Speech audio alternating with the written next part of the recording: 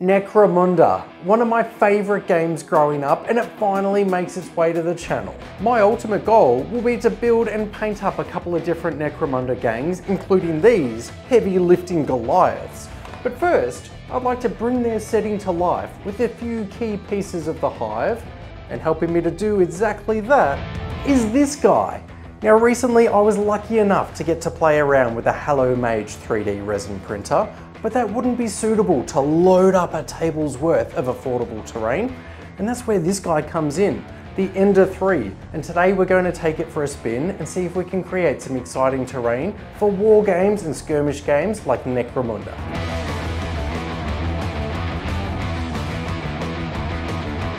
Now I'm still an absolute rookie when it comes to 3D printing, so for me, what's important is that a 3D printer arrives and only requires basic assembly and can automatically calibrate. I don't have the technical prowess to be able to do any of this fiddly business. Again, I follow the step-by-step video guide, and in a short amount of time, I'm ready to print. I hunt around online and I find some terrain that I think will be perfect to decorate parts of our hive. Saucerman Studios is an online site that sells 3D files, and they have no idea that I'm plugging them, so it's a surprise for you and a surprise for them. I'll add a link below in the video description that will take you across to their site. I open the files individually in the Creality software, and I can move the piece around and tinker with settings, but as I mentioned earlier, I'm new here, so I'm going to simply export the files onto my USB. Into the printer, and turns out I just need to press print and I can stand back and enjoy the ride. The printer comes to life and works its magic, and it's so quick. Over the course of an afternoon, I print piece after piece, and there's no post-printing cleanup needed. Instead, I can remove the magnet plate, pop the terrain piece off, and we're ready to go again. I wasn't expecting 3D printers to be this fast. I picture them as slow and methodical, but this thing is constantly fueled with caffeine. Look at it go! I need to stop, or I'm going to sit here all day printing more and more terrain. I think we need to agree that this printer was a lot of fun, but now it's time to put some paint on these terrain pieces, so come join me in the underhive of this city as we bring the Necromunda terrain to life. I've started with spray cans to give me a head start. The pieces have all been primed in black, then sprayed with a coat of lead belcher. Guess what? None of these steps are difficult, and I'm going to talk you through each of them. I'm also going to tell you a little bit about hive life, living on Necromunda, and this only takes me around 2 hours all up to do, which I think is really quick, and they're going to look cool. Grabbing 1 or 2 extra metallics, and I'm picking out some pipes, panels, and random areas to help add some variety to what we're seeing.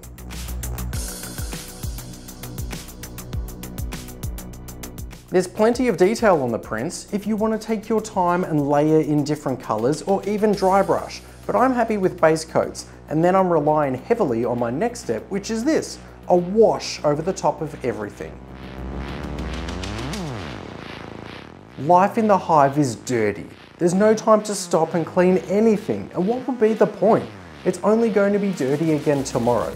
Planets like Necromunda are hive worlds, and they are characterized by these immense towering cities called hive cities.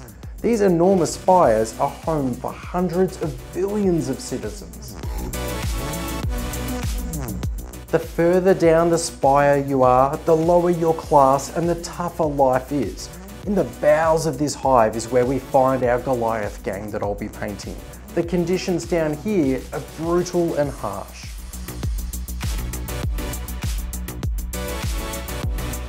Goliath society values strength above all else.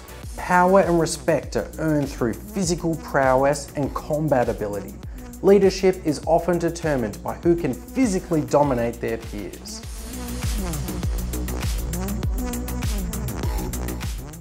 For info, I'm painting the House Goliath gang for a mate, and he's also doing his best to talk Gordon and I into painting our own gangs and then joining him and his mates in a campaign. What do you reckon? Let me know below if that's a series or a journey that you'd be interested in watching as I paint up a couple of different gangs for Necromunda. the lower levels of a hive city are rife with pollution, toxic waste, and industrial debris. The air is thick with smog, and the environment is often hazardous due to the presence of dangerous machinery and unstable structures. The air quality is abysmal, filled with fumes and particulate matter from countless industrial processes. Water is often contaminated, and waste disposal systems are inadequate, leading to a squalid living environment. Known for their immense size and physical strength, members of House Goliath are genetically engineered to thrive in the harsh industrial environment. They are typically involved in heavy labour, such as working in foundries, forges, and chemical plants. So with the two vats, I'm aiming to capture this narrative. One vat contains the protein organic substances used to genetically engineer the gang members, and I'm using the UV drying resin combined with a pinch of light flesh colour to create this disgusting layer of fat forming on the lower level. Then for the second vat, this can be hazardous toxic waste that the Goliath gang are using to act as their stimulants for combat. The kind of glowing green chemical sludge that as you simply approach, you start to feel short of breath and a burning sensation in your throat. Any gang members quarrelling down in these depths had best be ready to roll some hazard checks around vats like these. I'm happy to create lots of bubbles during this stage as it will add more character and legitimacy to the active vats. Down here, life expectancy is low and only the strongest will survive. So join me as we check out these completed terrain pieces that will decorate the depths of this hive city that House Goliath inhabit.